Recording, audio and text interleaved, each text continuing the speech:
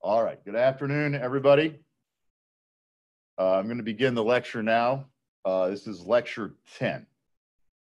And this is one of 3 remaining taxonomy lectures. And then we're going to move into systems and fish physiology. So lecture 10. So let me get my pointer here. Okay. So we're going to move into order Scorpaeniformes. And so these are the scorpion fishes. Scorpaeniformes is the order. So all of these fish have what's called a suborbital bony stray or strut. And so this is a posterior extension of the orbit around the eye that sort of reinforces the preoperculum. So you'll see these kind of structures here on the operculum. This is a characteristic of all these fishes. Sometimes it's spiny, like in the sea robins. This is, again, it's some kind of armor or protection on the head. And really the group is known as the male, like chainmail cheeked fishes. So there's really pretty heavy armor here on the operculum. This is a good example here, the stonefish. Very characteristic. And the body and the head are also very spiny. So they got a lot of heavy, sharp dorsal spines. Again, this is characteristic of more advanced fishes. And again, these are armor. It makes these fishes more difficult to eat. So predators have a harder time eating them. Again, the case here, a lot of times these spines are very prominent. And so it sort of prevents another fish from eating this thing whole. These sharp spines here on the dorsal fin, and also on the head. The pectoral and caudal fins are often very rounded. In some cases, you might see like this an emarginated tail, but a lot of times, like in the stonefishes, it's a rounded caudal fin. The pectoral fins are almost always rounded. And so this is sort of a characteristic there, rounded caudal pectoral fins. In the case of the sea robins, they can be kind of elongated, but oftentimes they're rounded here at the tip. Also, this contains the world's most venomous fishes. The stonefishes, for instance, are quite venomous. 25 families, 1,270 species. These are mostly marine. There are not very many freshwater fishes in this group. They're mostly marine fishes.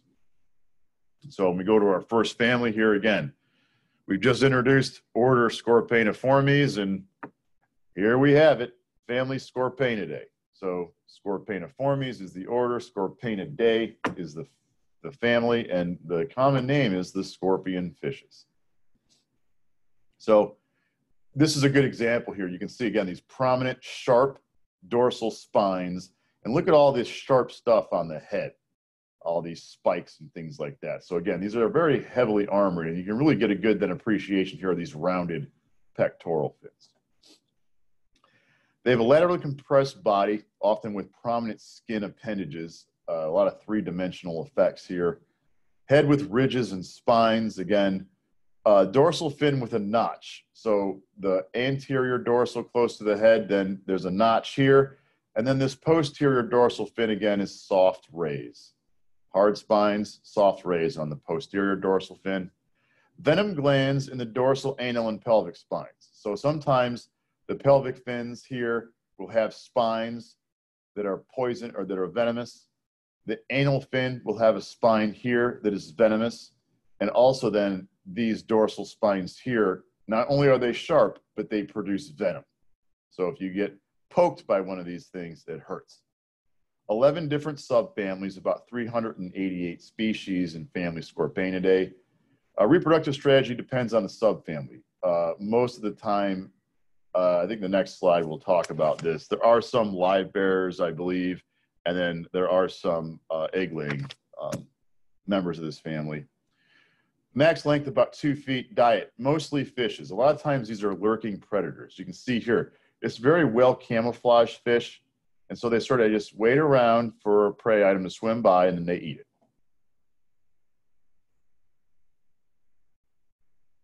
Oh, yes, Matt, remote Matt. you've taken one to the palm and can confirm that it indeed does not feel good. I like it. That's pretty good. So, lurking predators. They have massive mouths. Look at the size of the mouth on this thing. They can actually eat prey items that are all over half the size of the scorpion fish itself. Ryan Burke, the same. All right, there you go. Don't get spiked by these things. So they can swallow pretty large prey items, mostly marine. Rarely are they in freshwater, and they're also tropical and temperate sea distribution. So when we look at the reproduction of these things, there we go. Advance the slide. Commercially valuable, for instance, there are these rockfish here, or rock cods or ocean perches.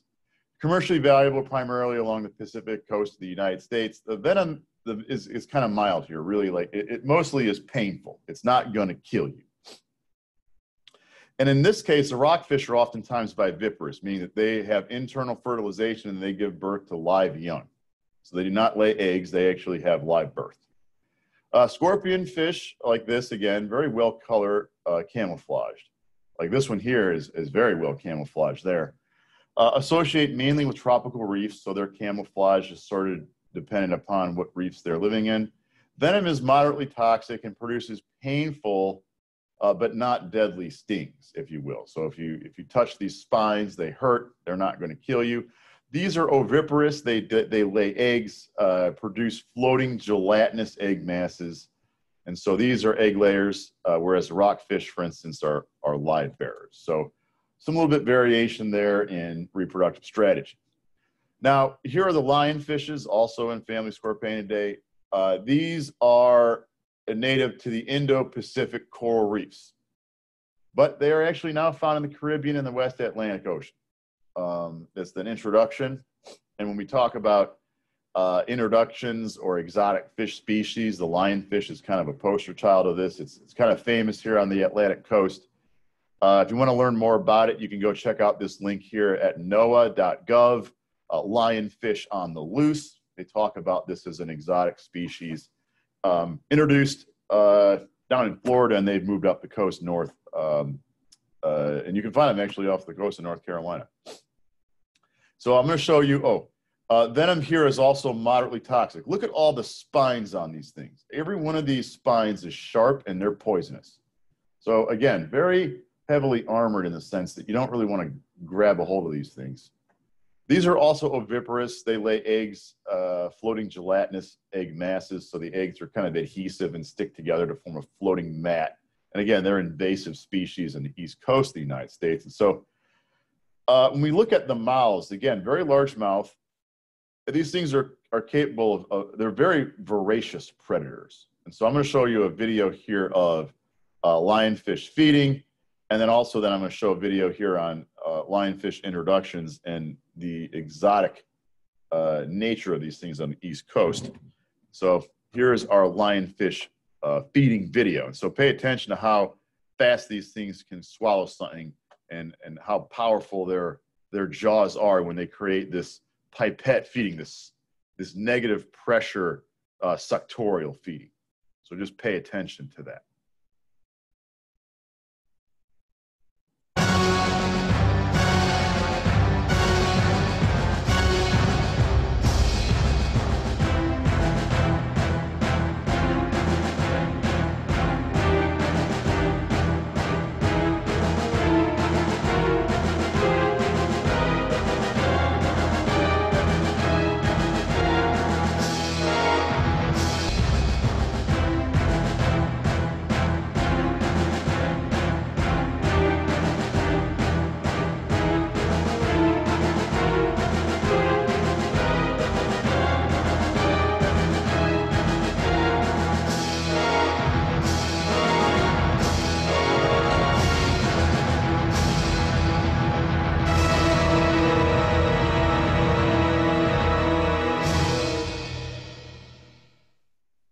So those are the lionfish feeding.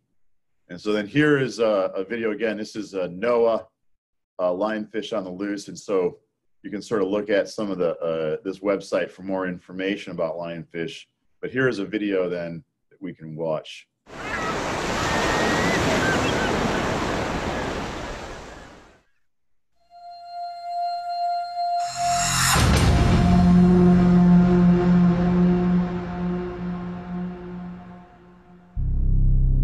Lurking in the waters of the Western Atlantic is an unwelcome predator. A predator that is beautiful, yet deadly. A stealthy ambush predator with venomous spines. Potential prey fall easy victim to the red lionfish.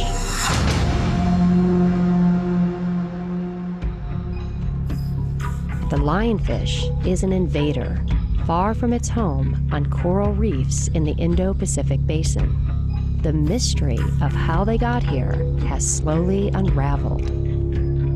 A showy species for personal aquariums, they were likely dumped off the Florida coast when no longer wanted. Several small releases of lionfish have led to a population explosion that has increased 1,000% in less than 5 years. And they are now found throughout the Caribbean, along the U.S. coast to Long Island, and east to Bermuda. The warm waters of the Gulf Stream allow lionfish to survive in these areas. Like most invasive species, lionfish are wreaking havoc in their new habitat. They prey on a wide variety of native species, including young commercially important fish like snapper, grouper, and sea bass. If left unchecked, this could impact local fisheries. Lionfish also compete for the same resources as native fish, which may slowly edge them out and reduce the biodiversity of the ecosystem. Local eradication efforts may slow the invasion, but there is no way to get rid of them completely. Lionfish in the Atlantic are here to stay. There is a lesson to be learned, whether on land or in the water. Invasive species put native ones at risk and upset the fragile balance of an ecosystem. By educating the public about lionfish, marine biologists hope to prevent future invasions.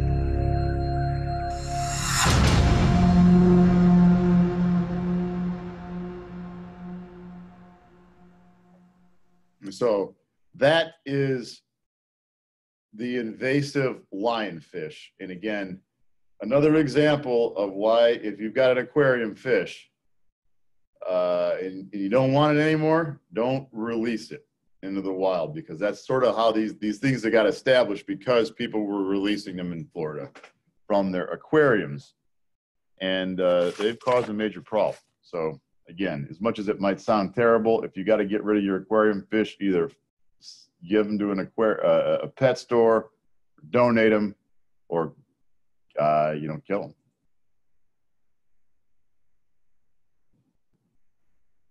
Florida man strikes again. That's pretty good. And yes, Annika, I've gotten lionfish stings before. Probably not as bad as scorpion fish, but not fun. That's what we're all going to do over the weekend. I want everyone to go out and get stung by one of these things and tell me how it feels. You're going to have an essay you can write about this. And so, you know what you don't want to get stung by is one of these. Let me see if my slide is advanced. One of these here, the stonefish. Look at this. This is someone's foot that's swelled up after they stepped on a stonefish. So these are also in the Indo-Pacific on soft bottoms near reefs. So look at this, a bunch of shells or sand.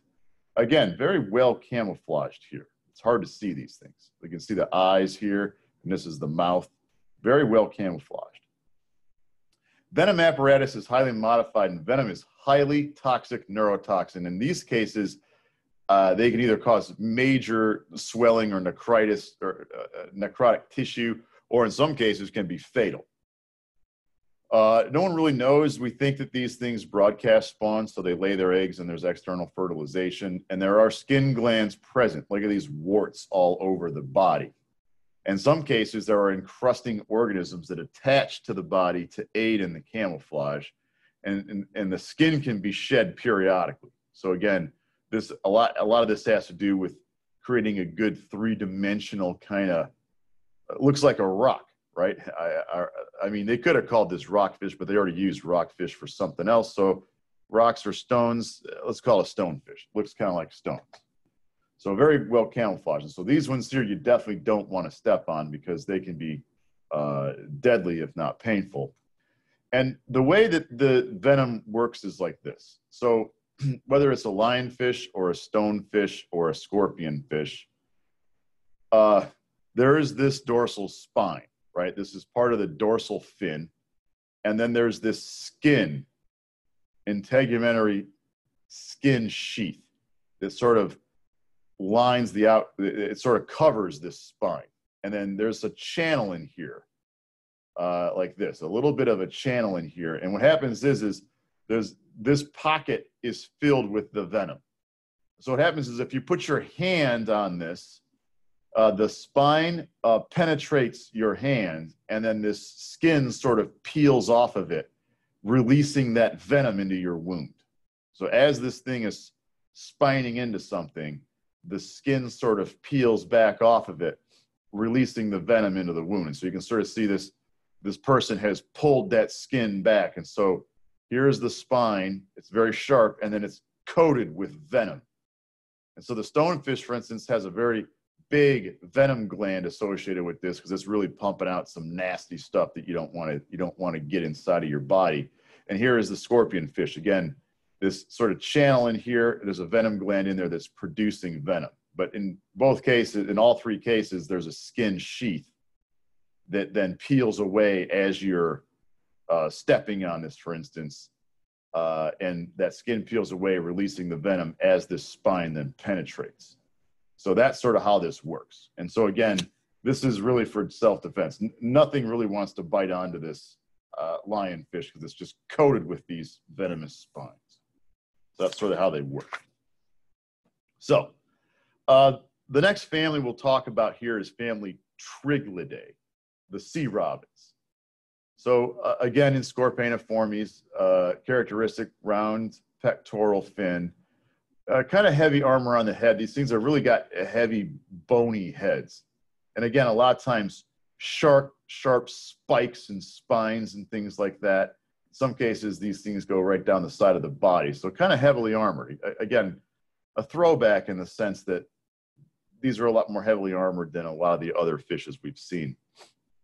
The dorsal fins are completely separate. So the anterior dorsal fin has got hard spines in it. Posterior dorsal fin is soft rays, very bony head, and the pectoral fins are very wing-like. And oftentimes these things can be brightly colored. Now, 2 to 3 of these rays of their pectoral fin are enlarged and free. Look at, there's no fin webbing here. And these actually are legs. The sea robins will actually walk around on these kind of like a spider or an insect. And I'm going to show a video of that. They literally will walk around on these modified, these spines that are modified from their pectoral fin. Mouth is inferior. Oftentimes it feeds here on soft substrates on the bottom. These things are quite benthic. They can vibrate their swim bladder to make noises. And so again, like some of these other fishes, like the grunts, these things are able to make noises with the swim bladder. 2 families. They're the really heavily armored sea robins, like this one down here. These are heavy bony plates on the body, found in deep waters on tropical continental slopes. And then we have the unarmored sea robins. And even then, these things still have a pretty heavy bony head. So I would say that they call them unarmored. They're really more like moderately armored, maybe. Those are found in shallow shelf waters. In total, about 170 species. They all broadcast spawn. They lay their eggs, external fertilization, really not a lot of parental care. Max length about 3.5 feet. Diet: shrimp, crab, amphipods, squids, bivalves, mollusks, worms, and other small fishes. Again, mostly benthic. These things crawl around on the bottom. they can use their fins to swim, but oftentimes they're walking around on the bottom. And so overall, the family is marine. They're found in all tropical and temperate seas. Not any freshwater species that I'm aware of. So marine. So when we talk about brightly colored, here come some local examples to North Carolina. The big head sea robin, Prionotus, is the genus. Look at how brightly colored these big round pectoral fins are. And again, it's walking around here on the substrate. Here's the striped sea robin, again, genus Prionotus. These are a little bit more drab, but you can sort of see, again, very distinctly separated dorsal fins. Anterior hard spines, posterior soft rays. Here is the leopard sea robin. And again, you can sort of see these three modified pectoral fin spines that are modified into legs. And then here's the northern sea robin. And those little legs are tucked up underneath it when it's swimming. So when it's free swimming in the water column, it tucks the legs up. And so this is the Prionotus carolinus, the northern sea robin. And so here's a video now of sea robins walking around on the bottom. And you can see these things are pretty crazy. They literally walk on the bottom. Look at that. Like I said, it's like a spider or an insect.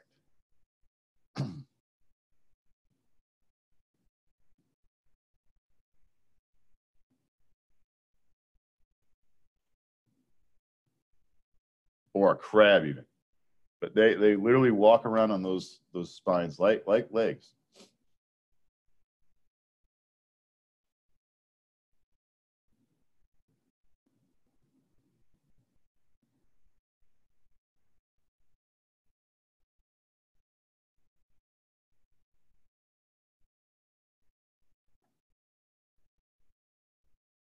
You can see they can move pretty quick. So that is the sea robins, family Triglidae. They're actually, I think that they're pretty cool. Diagnostic key feature there, again, are these modified pectoral fins or spines that they can use to walk around. I mean, that's pretty distinct. They've literally got 6 legs, 3 on each side. So, family Cottidae. I like family Cottidae. For me, it's always a pretty easy one to remember. They're the sculpins. And so here's Cottis carolinus, or Carolina, the banded sculpin. And again, these things have features similar to the stonefishes. Very well camouflaged, kind of benthic. So a lot of these fishes, the Triglidae, the sea robins are benthic. These things are as well. Large head and mouth. Again, these things oftentimes have a very large head. They take advantage of eating a lot of variety of things. Eyes are large and placed pretty high up on the head. So you can see they're almost a dorsally placed eyes. Large fan-like pectoral fins, oftentimes rounded as characteristic of the order. Front of the body is wide, and then it sort of tapers down to a kind of very slender tail, very narrow caudal-peduncle. Benthic feeders on invertebrates is really what they're preying on. The coloration is black, brown, beige. They're very well camouflaged, and so you can sort of see here stripe patterns, these mottled kind of earthen tones to blend in with rocks and substrate. In some cases, kind of dark colors, again, to blend in with the substrate. Some freshwater species are threatened. For instance, the banded sculpin in North Carolina is threatened. About 300 species total. Males guard the nest. So these things have external fertilization. They lay eggs, but they actually create a nest. And the male then guards the nest cavity, which is usually a clump of adhesive eggs. So when the female lays her eggs, the male fertilizes them, and the eggs sort of they're adhesive. They sort of stick to one another to form these clumps, and then the male will sit there and guard them until they hatch. Max length, 2.5 feet. Most are in the 2 to 10 inch long range. So sculpins are actually relatively small. Like this is one of the bigger ones. Most of these guys are 2 to 10 inches in length. And again, diet, They're benthic. They're eating aquatic invertebrates, in some cases small fishes, but they sort of hunt down here around in the bottom amongst rocks or gravel substrate. Family is marine freshwater distribution, primarily the northern hemisphere. They're kind of a cool water fish. And so these things do like the cooler water. They're not as much into tropics. They're more northern hemisphere, so a little bit cooler water. And so that's family caught today. We got a chat here. I don't know. Is it? I don't remember where I got this image. Might be. Might be. You can reverse Google search that image. Tell me what it is.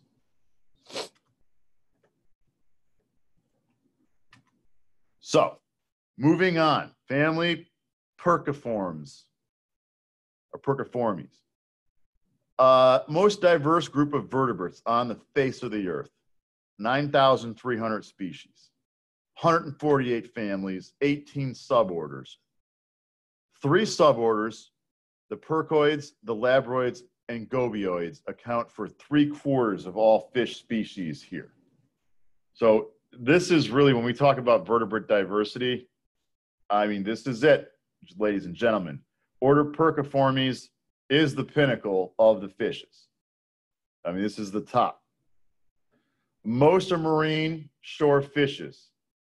They predominate the vertebrate group on the continental shelf. So a lot of times in these coastal or shoreline areas, both marine and freshwater. So when we talked about how life originally started in the oceans and then moved into fresh water, like we see a lot of like order Siluriformes, the catfishes, the cyprinids, like the carps and the minnows are freshwater. We're sort of seeing a radiation back out into the marine environment here with diverse, look at all these different forms. You know, we're reinventing eel-like bodies again. We got some crazy body shapes. We got fast swimming stuff. Lots of variation here. The pelvic fins have 1 spine and 5 or less soft rays. So when we look at these pelvic fins, 1 spine and 5 or fewer soft rays. Almost always have spines in the dorsal fin.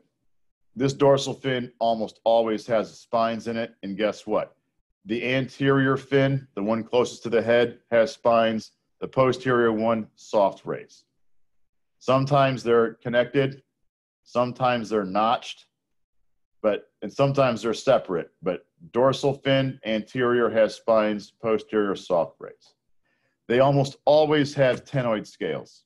All right, the cycloid scales, we're not going to be looking at those anymore. Only ctenoid scales here. So again, those scales with little tennae, they give it kind of a rough feel. Or they're naked. Sometimes they're completely scaleless, or they're kind of crazy, like puffers or something like that, where they've got like spikes. Swim bladder is physoclysed. So there is no connection. The physostomous swim bladder is the one that connects to the esophagus. All of the perciforms are physoclysed, meaning the swim bladder does not connect to the esophagus. The only way they can be filled is with oxygen obtained directly from the blood. In some cases, the swim bladder is entirely absent. It's regressed, it's gone. And so a lot of times benthic fishes that don't need to have a swim bladder, they don't need buoyancy, they don't need one. They just get rid of it. The theme here is this: fewer bony elements and a high proportion of muscle. Okay, this results in improved burst swimming. These things, despite how ridiculous they might look, they swim very fast. Again, I always tell you, a narrow cauda peduncle with a deeply forked tail usually is an indication something can swim fast. It might look kind of obnoxious, but these things can swim relatively quickly. So what this means is a less of a skeleton, less armor means less weight, and then more muscle means you can swim fast. So the pinnacle of evolution here is high maneuverability, high speed, low armor. We're not worried about some predator eating us because we're just going to outswim it. We're going to get out of the way. We don't need to worry about it. And if they try to eat us, what we're going to do is we do have a bunch of spikes on us, so we're not going to be pleasant to eat, is sort of the other thing. Also, because there's a lot fewer bones and there's a lot more muscle, these fishes always make good fillets. So a lot of times, what we call marine white-fleshed species, whether they're cultured or whether they're caught in commercial fisheries, a lot of times these fish are very good eating because of this characteristic. And so they're oftentimes very highly sought after for human consumption. Things like a mahi or something like this. And so these are very good eating fish for that reason. And it's because of their evolution, right? And so perciform means perch-like. So those are our forms there. So we're looking here, suborder Percoidia. Again, here's our tree. We just finished up talking about Scorpaeniformes. Now we're into Perciformes or Perciformes. Large suborder, 2,800 species, 71 families, contains many colorful species. So many colorful. So here's our first, again, actually a good eating fish here, snooks. The common snook here, the Centropomus, is the genus Percoidia, family Centropomidae, the snooks. And I always remember these things. They got this nice dark stripe down the side, and the dark stripe actually runs through the caudal fin. So I always remember that. Bass-like or perch-like with a pike head. It's got kind of a very, and again, when we talk about this really advanced jaw, remember the underslung jaw? You know this thing is a pretty good predator because it's got that nice evolved jaw, right? This is a very good predator. Large mouth, protruding lower jaw. Coastal piscivore found in bays and estuaries. Lateral line is pigmented and again extends all the way through the edge of the caudal fin. Dorsal fin is deeply notched or distinctly separate. So our posterior dorsal fin, again, soft rays, anterior dorsal fin close to the head, hard protective spines. Broadcast spawners, they have fertilization outside of the body, release their eggs in the water column, no parental care. 22 species in the family, Centropomidae. Max size, 6.5 feet, 440 pounds. So they get to be a good size fish. Again, piscivore that eat other fish. Worldwide marine, brackish, freshwater distribution in Africa, in the tropical areas.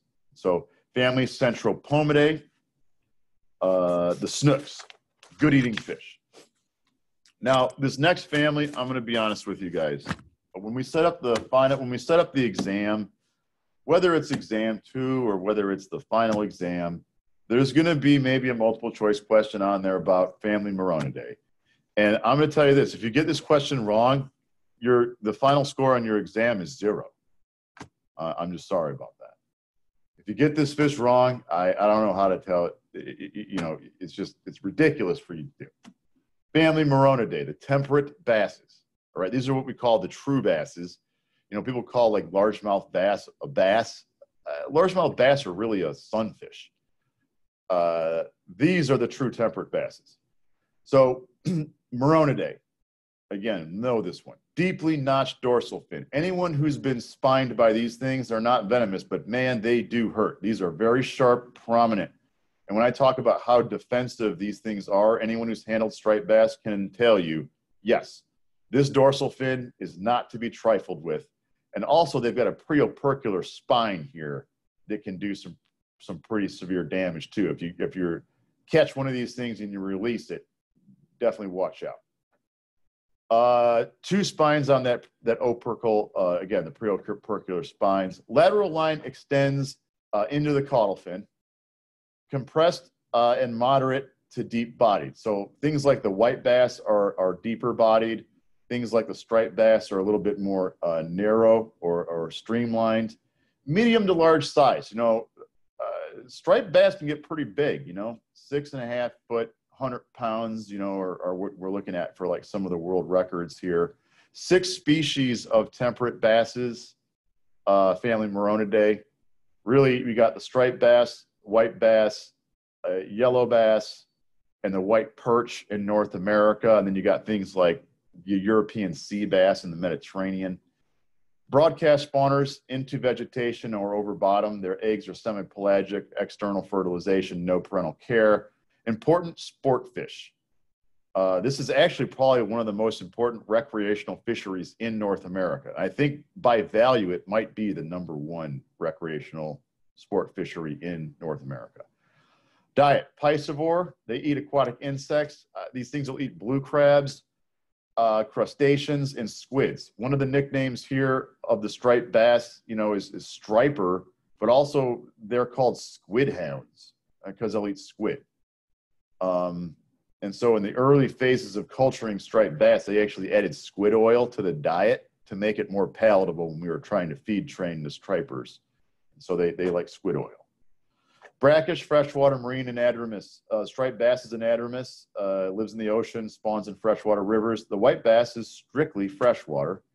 And, for instance, we can cross these fish in this genus, Moronidae, to make hybrids. And you can make hybrids with all these different things. White bass by striped bass by white perch, yellow bass by white bass. You can make all sorts of hybrids. So this is a very plastic family, Moronidae.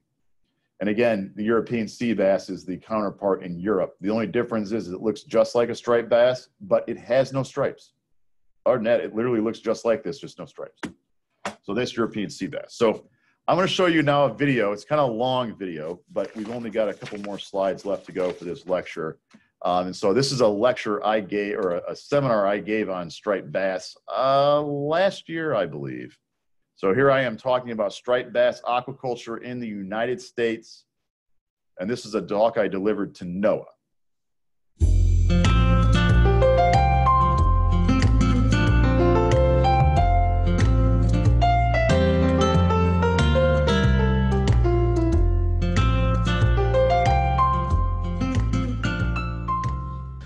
Good afternoon, everyone. Can you hear me in the back? Excellent. Thank you.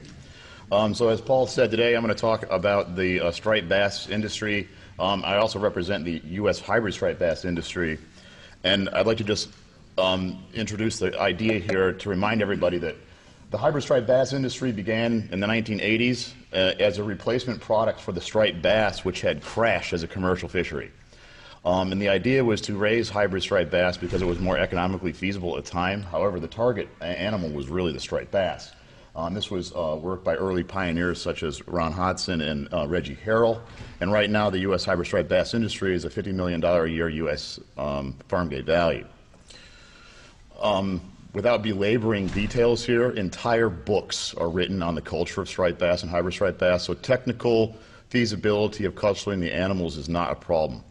It's really more about market and economics of raising the animals profitably. So there's really no question as to can we raise these fish? The answer is yes. So to briefly summarize some major components here that are considerations for raising striped bass in culture. The first is when we look at earthen ponds, striped bass do not tolerate warm temperatures like their hybrid counterpart. Really, the upper thermal maximum here is about 28 degrees centigrade, and so that means earthen pond culture in the southeast U.S. is probably out. The striped bass can handle these warmer culture temperatures during their first year, but once they reach year 2, they do not survive warmer temperatures. They're a very good candidate for recirculating or flow-through aquaculture because they're a relatively high-value animal, and so because these recirculating is a more expensive form of culture, they're a good candidate for that. And however, as far as offshore culture, there's a lot of permitting issues and regulatory concerns with striped bass because it has a very complex regulatory system. And so striped bass are confusing in that regard. Water chemistry, the bonus to striped bass is that it is euryhaline. You can grow it in freshwater, saltwater, marine, brackish water. It doesn't matter. They do relatively well in all types of salinity. They require about 8 to 10 part per thousand salt prior to, during, and after handling to mitigate stress. And really the major requirement here is that they do require hard water. They don't do very well with soft water, and so 200 part per million is recommended for the striped bass. And even though they're euryhaline, juveniles must be a few grams before they're stocked in marine water. Typically they're raised in fresh water during the earliest part of the culture. And also I'm going to talk now about the domestication of the striped bass, and to know that even though methods of culture have been demonstrated for striped bass, this was using animals that were wild origin striped bass, and we've domesticated the fish now for 6 generations. They're more tolerant to handling, they're more tolerant to culture, and so a lot of these studies need to be revisited because we believe the animals will grow better and at higher densities.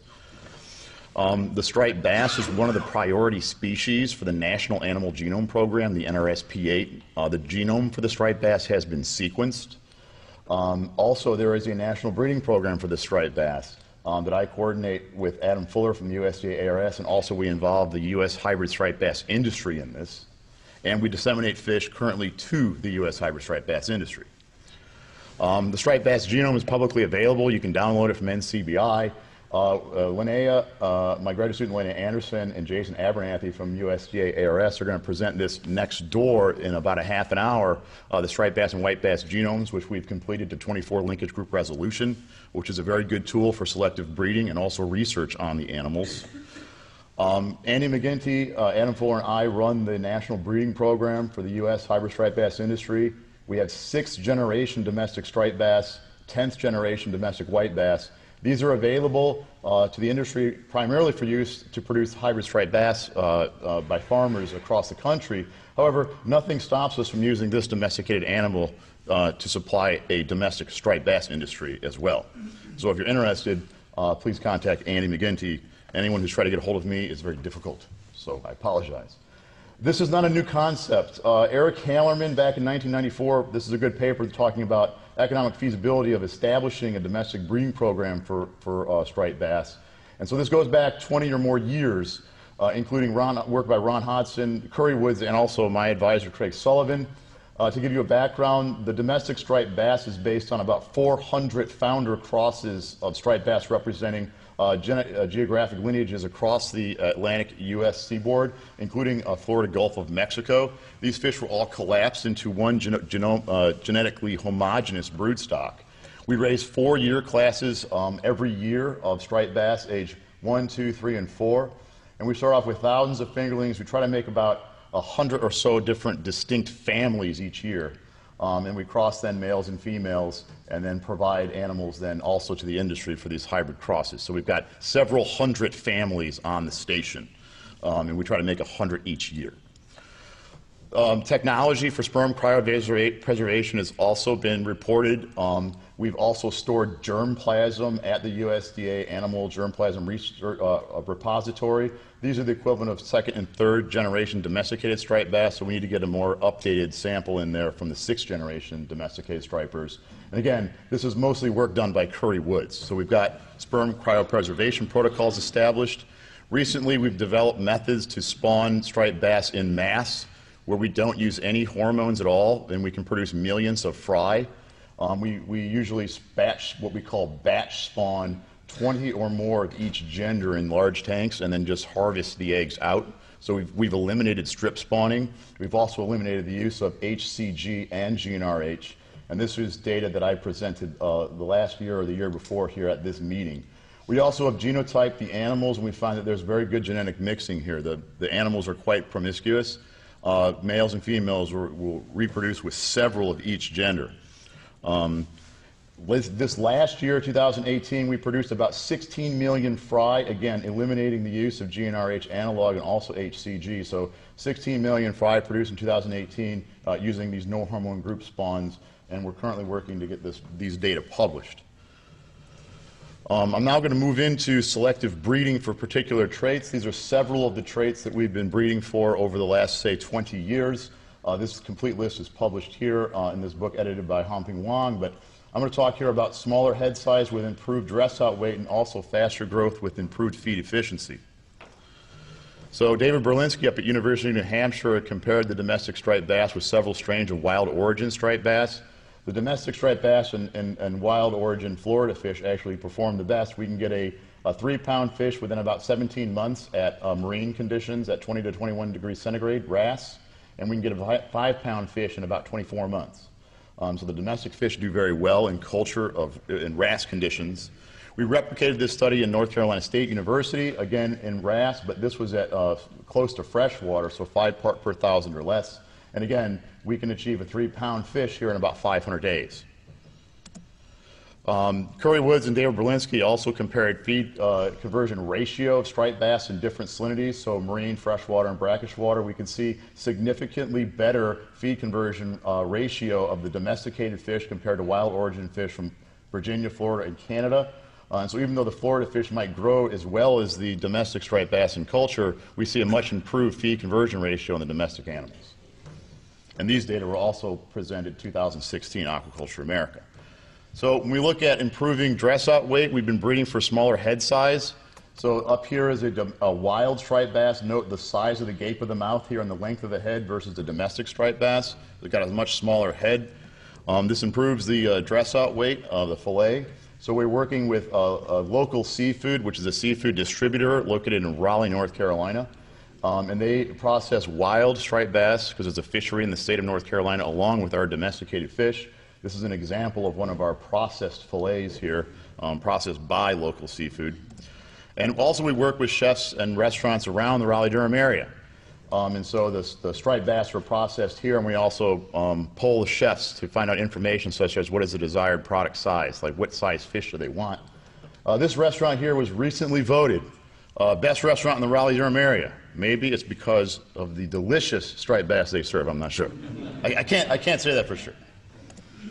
So things we found is this. The preferred market size is a 3 to 6 pound fish. All right, the restaurant chefs want this. This is for skin-on fillet, rib out, and this is some seafood fillets here from local seafood in the Raleigh Farmers Market. Retail here this last summer was $18 a pound for that. And again, they process all sorts of wild fish along with our domestics, and so we can say that our what we call domestic mediums have about a 0.5% better fillet dress-out yield, and our large fish have about a 4% better fillet dress-out yield. And a lot of this has to do with the fact that the fish are commercially harvested during the spawning run, and so females have a large gonad at that time. So there's a lot of roe there.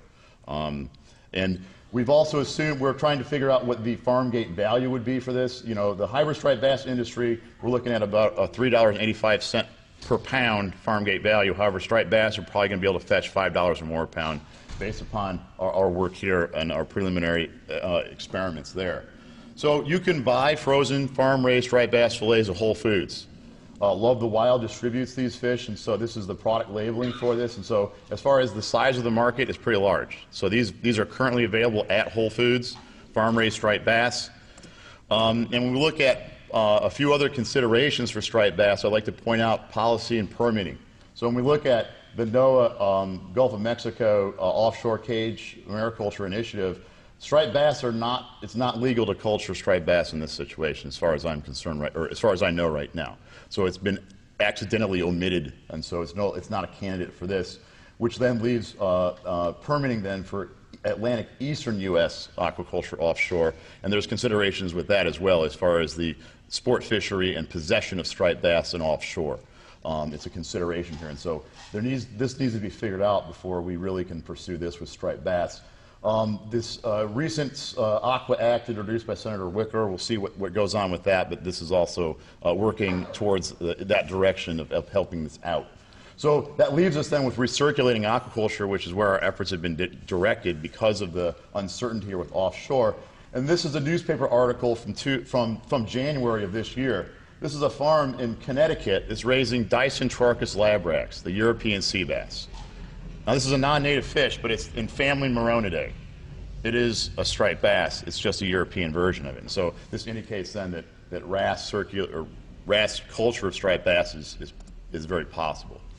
When we look at disease incidence in striped bass, really, other than opportunistic pathogens, we're looking at VHS, viral hemorrhagic septicemia. This was a big deal 10 or more years ago, and it's really located here around the Great Lakes region. I haven't heard much about it for several years, and our advice here, we've got domesticated fish, come to us, don't get them from Lake Michigan or Lake Erie, right? So come get our fish. And so with that, I'd like to show our collaborations here. We work directly with USDA ARS. Carl Webster is the director of the Harry K. Dupree Stuttgart National Aquaculture Research Center. Adam Fuller and Jason Abernathy are the geneticists and the physiologists here who work on the hybrid striped bass industry, again, with striped bass. And then Andy McGinty and myself run the domesticated breeding program here at North Carolina State University. And also we have facilities here for doing larval rearing and studies. And I'm not going to go over this bulleted list, but this is provided in the abstracts. It's a list of strengths and weaknesses for the striped bass that is sort of a summary of what we've gone over here. And just to point out that we are sort of looking at intensive larval rearing of striped bass with USDA and SRAC. And I'd like to encourage everybody to promote and not permit the aquaculture industry. I think this is an important concept. We can't just say we can do this. We want to say we will do this. And so with that, these are my co-authors, colleagues, and research collaborators, in particular Harry Daniels, Russell Borski, Steve Hall, Ron Hodson, of course, is still involved with this, Curry Woods and David Berlinski, and then my stakeholders and funding support for the striped bass and hybrid striped bass industry in the U.S. So with that, I'll entertain questions if I've got time, Paul. Thank you.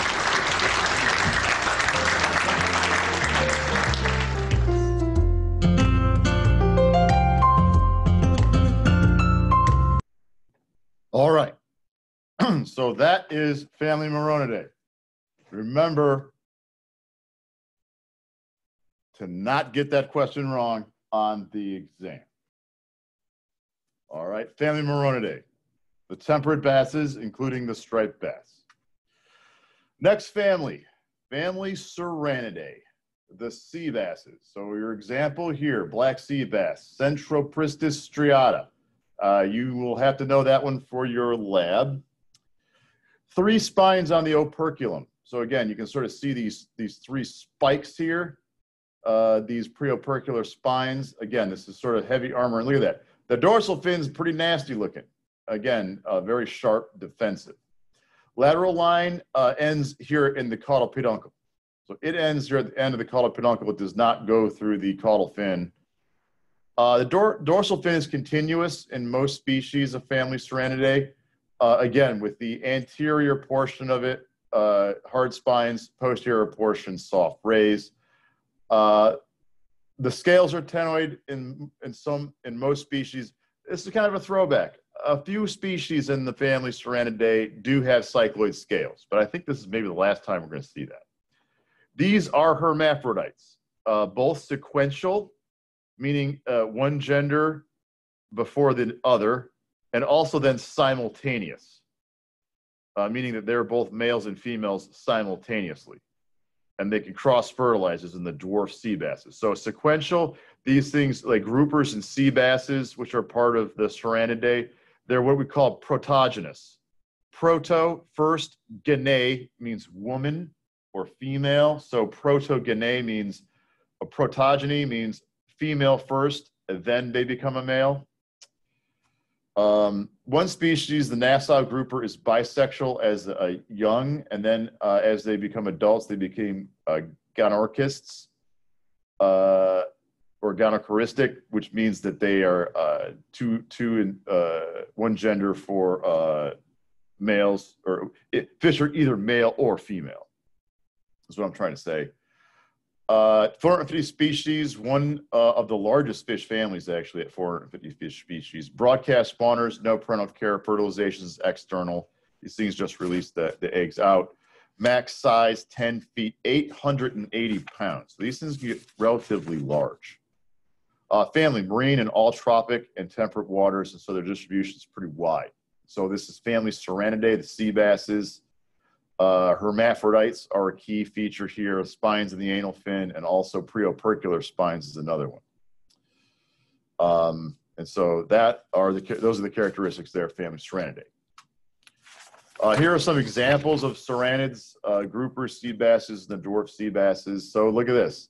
The Warsaw grouper, record weight, 418 pounds. Look at this size of this fish. It's pretty good size.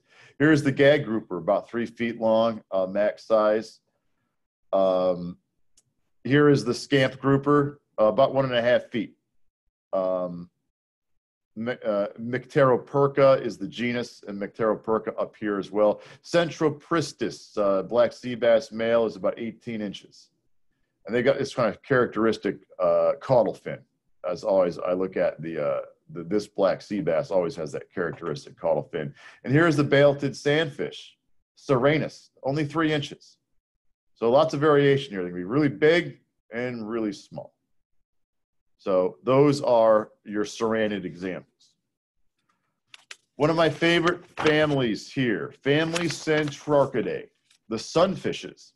Also, you know, like the largemouth bass, Micropterus salmoides, they call these the black basses. Again, not to be confused with the true temperate basses, genus Moronidae. These are the black basses. Really, they're sunfishes. Family Centrarchidae, moderately deep to very deep and laterally compressed body. So, you know, the largemouth can be kind of narrow, but sometimes they're pretty deep body here, almost round. Continuous dorsal fin, sometimes there's a notch, like for instance, there's a notch here between the anterior and posterior dorsal fin in the largemouth bass, whereas in other sunfishes, you don't see that. You might see a little bit of a notch here. As usual, anterior dorsal fin, hard spines, posterior, soft rays.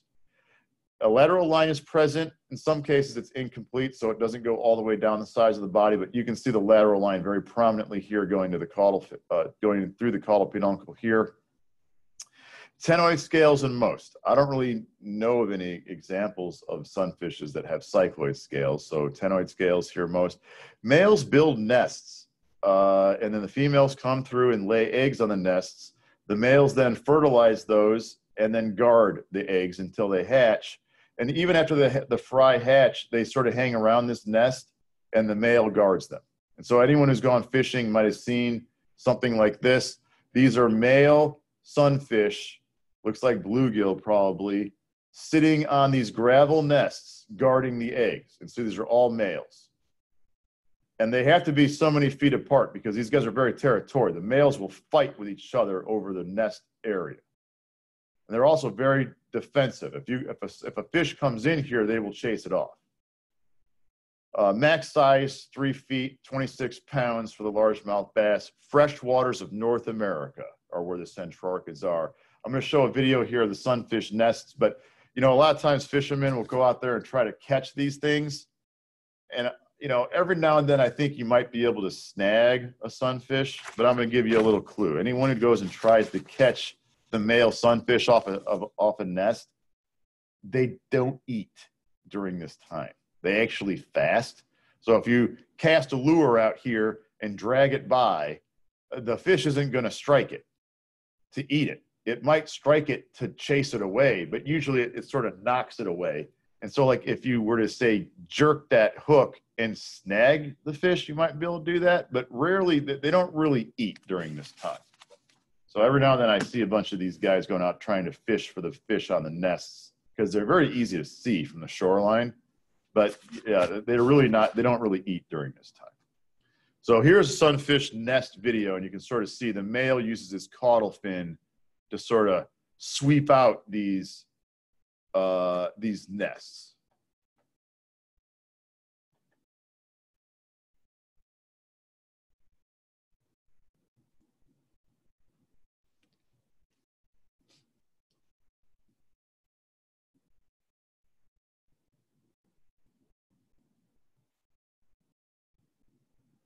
And we talk about like the fin placement and look how maneuverable these fish are and how fast they can move and how agile they are. And notice it can just sort of hang in the water column because it has a swim bladder. It's got its own buoyancy control. So again, very sophisticated design. And like this, they'll sort of chase stuff away from their nest, but that's really what they're doing.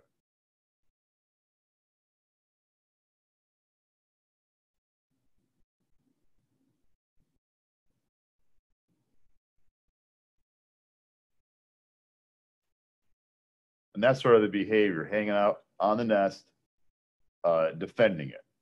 A lot of other fish will try to come in there to eat the eggs or something like that. And so the males will protect them, the offspring.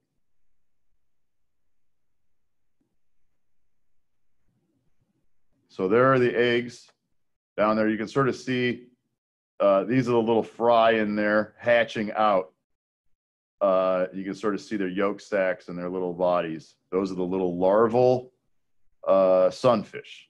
And the male will guard those guys as well until they're able to freely swim and feed on their own. So these things just sort of hang around down there. The male guards them.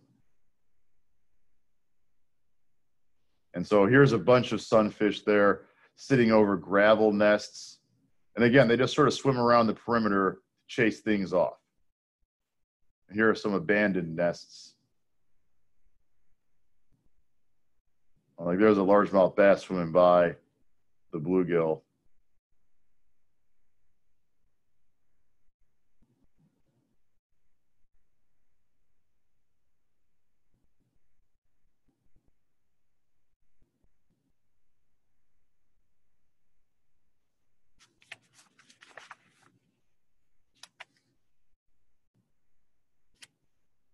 And they use their fins, they use their pectoral fins and the caudal fin then to also fan the nest to make sure they've got good, good fresh water circulation over there so those things stay nice and oxygenated, the eggs and the larvae. But here they are just hanging around in their nests, all the males guarding the nests.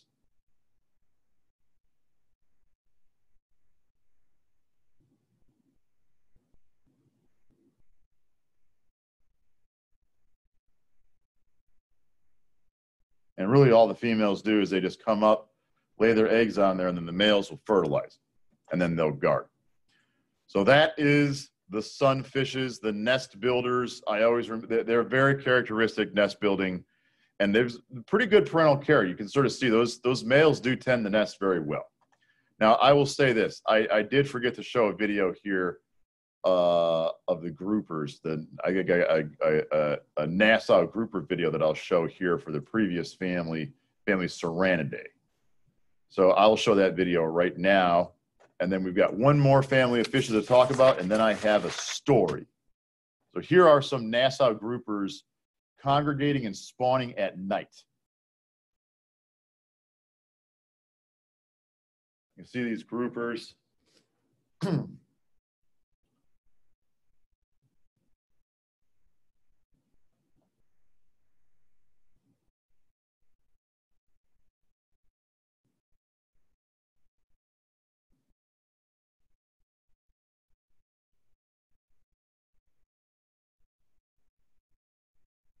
And look at them all. There's a bunch.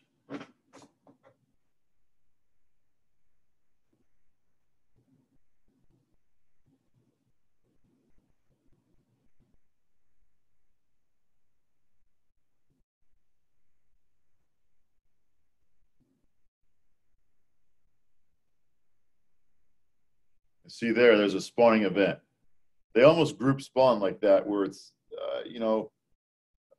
several, males will, for instance, chase a female and she'll release her eggs and then they'll all sort of simultaneously fertilize it like that. Several individuals will participate. And look at that. If you want that job, they're swimming into that to collect a sample. We need some grad students to do that. I think remote Matt, that's your next project. And so those are the spawning groupers. Family Serranidae. And so our last family, we got, this is remote Matt's responding. Brutal. Come on, brutal. I like it. I will not mention that to your advisor as your next potential project. But that's pretty good. I mean, so you can ask, ask my graduate students because we do a lot of reproduction work on fish. So it's usual. All right, so here, family Percidae, the perches. Percidae, perch, easy one for me to remember. Also one of the most characteristic families. It includes things like the darters, the perches, and apex predators such as the walleye. Used to be genus Schizostedon. Now it's genus. This is not Sander.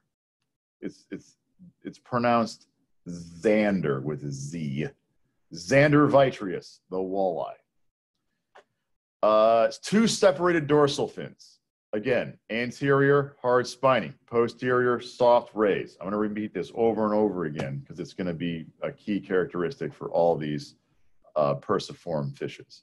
1 to 2 anal spines. The second spine, if present, is actually longer than the first one. Pelvic fins are thoracic, again, keeping with this trend. Pelvic fins and pectoral fins, very well associated with one another. 162 species. There's actually quite a bit of diversity here, given primarily to the darters. Major freshwater family in North Hemisphere. North America, for instance, you know, you see these things, cold water. Darters are oftentimes found in streams, rivers, and creeks. Major group, second most diverse family in North America. The most diverse family of fishes in North America are the cyprinids. Second most is actually family Percidae.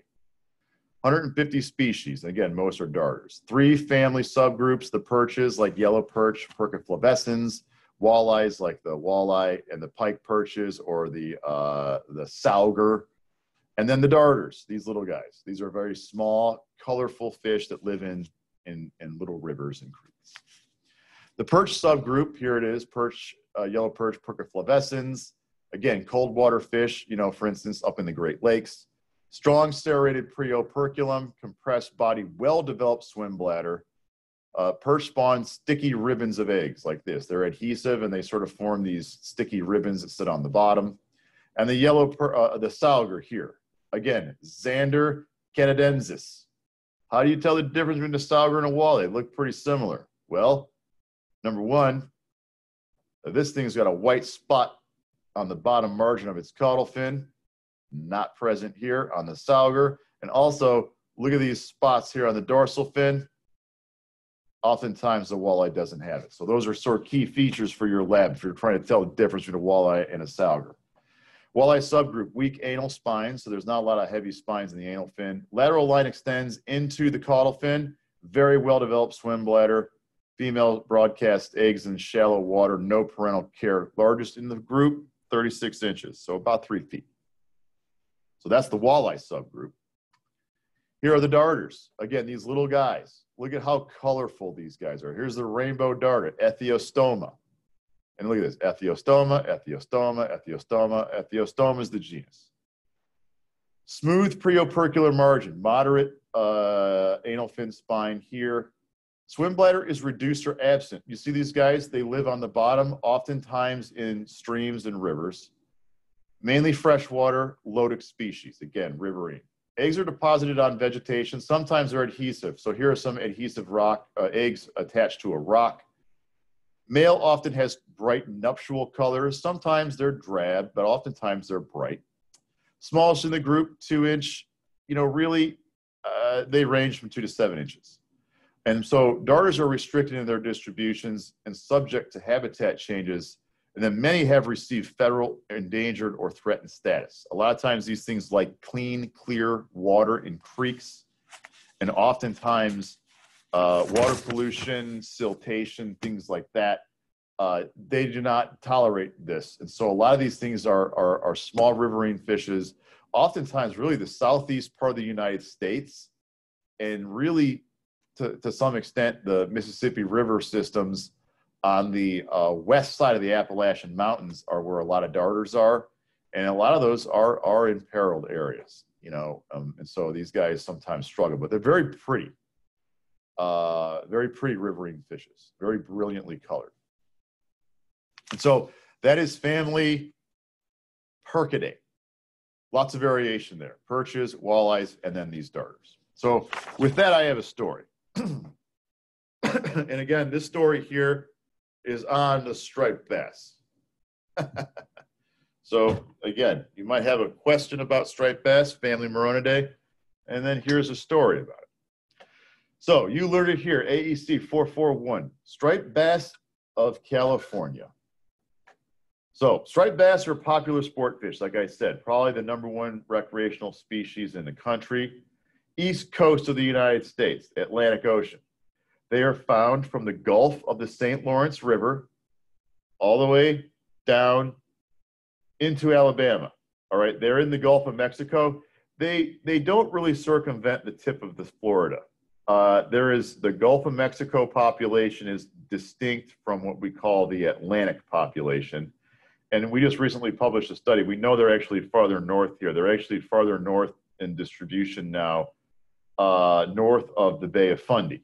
So they're all the way up into New Brunswick, Canada. Partly due to the fact that the Gulf Stream has warmed the Atlantic Ocean, so they've actually extended their northern distributions. Anyhow, that's kind of an aside. Striped bass were introduced into the Pacific Ocean, west coast of the United States back in 1879. Now, 132 bass were brought successfully from California by train to the Navesink River, or from the Navesink River in New Jersey, released near Martinez, California. And fish from that lot were then caught within a year near Salicito, Alameda, and Monterey, California. So within a year, they had sort of they were recaught. So we knew that they had survived. Now, this is one of the first actions, actually, of what was called the Fish and Game Commission. Now, the Fish and Game Commission, or the first commissioner of the U.S. Fish and Fisheries, you know, this is what then eventually became the U.S. Fish and Wildlife Service, so USFWS. One of the first things they did, put a bunch of striped bass on a train, send it across the entire United States, and dump these fish into the Pacific Ocean. So the commission then thought that there was such a small number of bass in this initial truckload or train load that they might fail to establish, and so they had a second introduction of about 300 stripers made in the lower Suisun Bay in 1882. So about 3 years later, they sent another 300 fish out to the Pacific and dumped them in. So those stockings were actually conducted under the supervision of Spencer F. Baird, the first commissioner of the essentially U.S. Fish and Wildlife Service. He served from 1871 to 1887. So you can see these striped bass from back in the day, you know, very long stripers. It's hard to find them this big anymore, I'll tell you. Within a few years, striped bass were being caught relatively routinely in large numbers. And by 1889, bass were being sold in San Francisco seafood markets. So they had established, and there was a fishery for them within just a few years. What is this, 10 years? So in 1935, all commercial fishing for striped bass was stopped in the belief that this would enhance the recreational sport fishery. And really, in the United States, post-World War II, 40s into the 50s, you see a lot of support for recreational fishing as a hobby, and also for people to obtain food in the United States. And so this was sort of a trend post-World War II nationally. But in the case of the striped bass in California, they stopped the commercial fishery back in 1935. And so right now it's to this day, I believe, only a recreational fishery in the state of California. So little did you know, striped bass are in fact an exotic species in California. As much as we like them here on the East Coast, they're an introduction in California, West Coast, and they're found in the Pacific. So that is your story for today. You learned it here. So with that, I am going to stop recording, and then I will entertain questions.